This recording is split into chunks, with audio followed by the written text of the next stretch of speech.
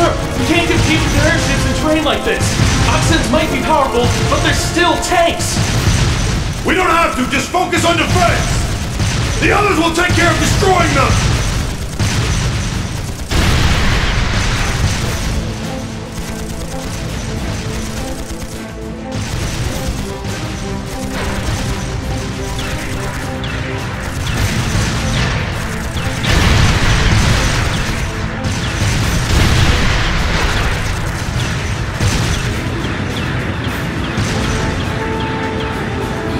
Are they the Empire's new weapons? How can we compete with something so mobile? There's nothing to fear! They may be mobile, but they're a damn sight easier to handle than that purple devil of Crossbell. What the? Huh? Hello! Incoming at 3 o'clock!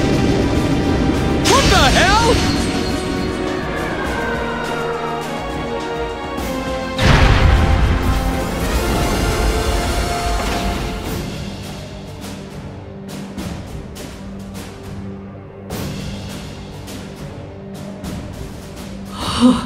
Is that? The Ashen Chevalier, the hero of the Imperial Army. The area beyond here is Imperial territory. You have no business treading into Crossbell. That was a warning. Try to advance any farther, and I will show no mercy.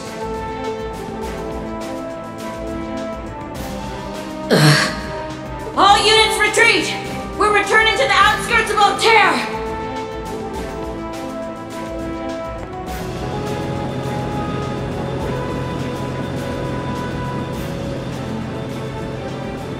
Wow! You're amazing! I knew you were the one who ended the Civil War, but seeing you up close, you're really something else! Not at all. I'm still fairly inexperienced, if you ask me.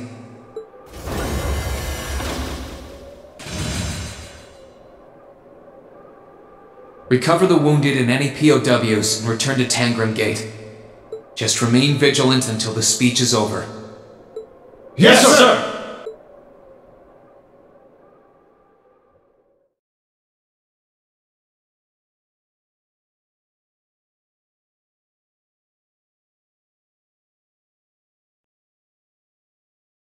It's now March 1205 of the Septian calendar. Over 2 months have passed since the Azure Tree vanished.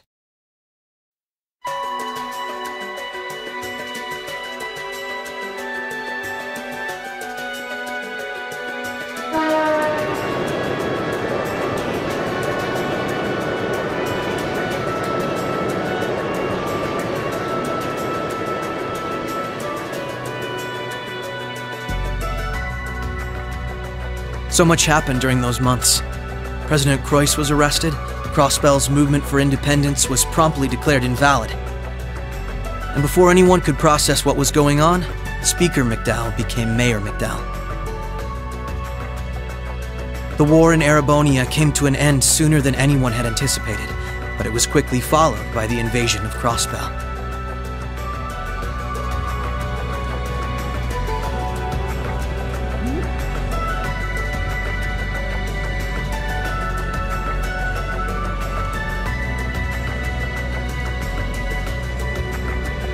Corellia Fortress, which once served as the only physical link between the two nations, was no more. But that proved to be little more than a temporary setback for the Imperial Army, who acted by flying hundreds of tanks over the state from a vast airship. In no time at all, Crossbell was occupied.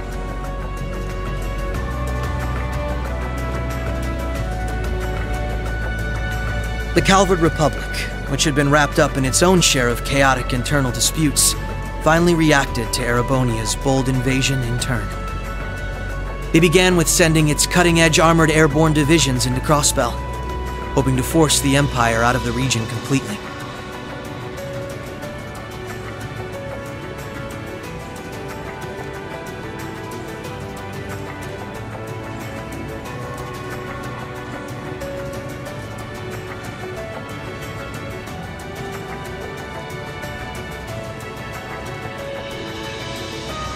But every attempt they made resulted in failure, as they were repelled effortlessly by one soldat after another.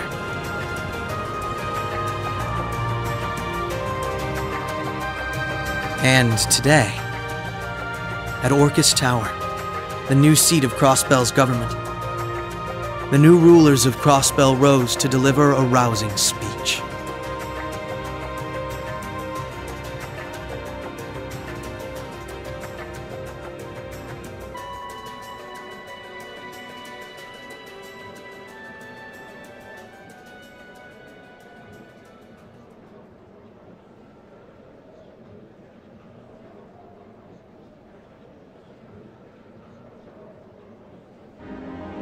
Friends and citizens, it brings me great pleasure to stand here among you once again. But even in the midst of such gladness, the specter of the harm Crossbell has visited upon the Empire lingers still. The destruction of Garrelia Fortress and the ensuing civil war it caused has taken a great toll in resources and in lives. The anger, sorrow, and dismay in the hearts of the Erebonian people is still fresh, still too near. But today is a joyous day, a day to put the troubles of the past behind us. Let us join hands and step boldly into the future, leaving our anger and grief behind. Challenges will rise before us, but together we shall meet them. Together, we can rise above the tumult of these troubled times. Men and women, old and young, rich and poor, those from every walk of life can share in these aspirations. Looking toward that goal, there is someone I'd like to introduce to you today. A brilliant young man who played a pivotal role in bringing Erebonia's civil war to its swift conclusion, and the individual most responsible for the historic accomplishment that sees me standing before you today. The first Governor General of Crossbell, Lord Rufus Alberea.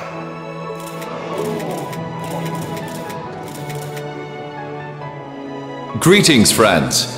It truly lifts my spirits to be here among you. I'm honored to have been entrusted with the profound responsibility of acting as Crossbell's first Governor General. As I'm sure you're all aware, the division between the nobility and the common people is a long-standing part of Erebonian life. Personally, I stand in support of our class system, but I fully expect that one day it will fade away. After all, if each citizen of the Empire conducts themselves with the courage, dignity, and grace expected of a noble, then what difference would remain between myself and any of you? As I hope for that day, allow me to speak not only as your Governor General, but as an individual when I say, in the name of His Imperial Majesty, Emperor Eugene III, I hereby proclaim the annexation of Crossbell into the Erebonian Empire. May the goddess above stand witness, and may she forever bless Erebonia and Crossbell with the light of prosperity.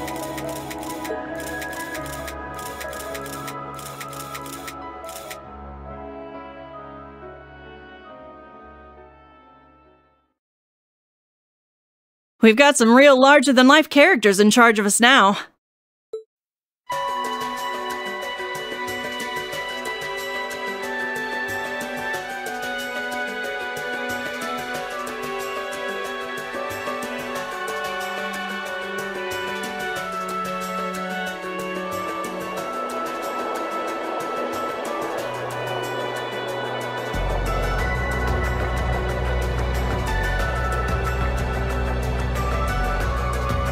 Sure, the Imperial Chancellor's intimidating, but he's so charismatic that the people eat up his every word.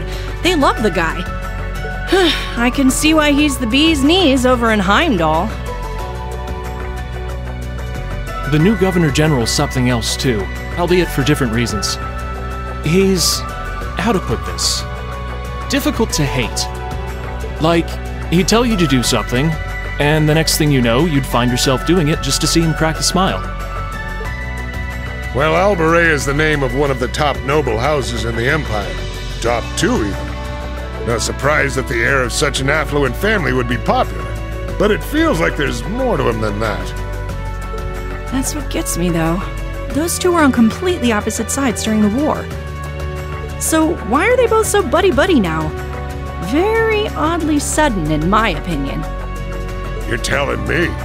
By the sounds of things, Erebonians can't make heads or tails of what's going on with it either. But you know how it is. There's so many rumors springing up thanks to the war, it's hard to tell truth from fiction. Yeah, I've even heard about a 1,000-arch tall castle appearing in the capital. I mean, that's gotta be made up, right? There's no way something like that's real.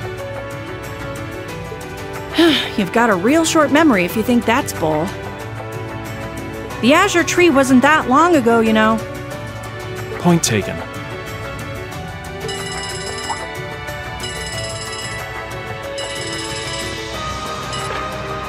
Yes, this is the office of the Crossbell Times. What? Representative McDowell will be issuing a statement. Sounds like something big's happening behind the scenes already.